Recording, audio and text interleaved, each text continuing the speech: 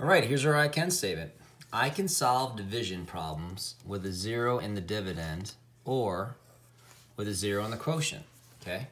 So a 0 in the dividend is the large number that we're dividing by. So it would be something like this, like if I said 504 divided by, let's say 5, right? See that 0 in there? We're gonna learn how to go through that 0. We're also going to learn how to do a 0 in the quotient, which is the up top here is where our answer goes. Have that 0 in the quotient, all right?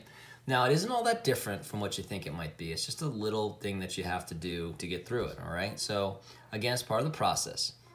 By now, most of the kids here at Shaker Road, you're doing pretty well with long division.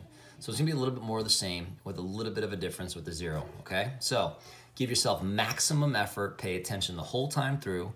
I'm going to do the first 4 problems with you on this next problem set, and then you're going to go off on your own or work with a teacher after that, okay? So hang tight, I'll be right back with the problem set.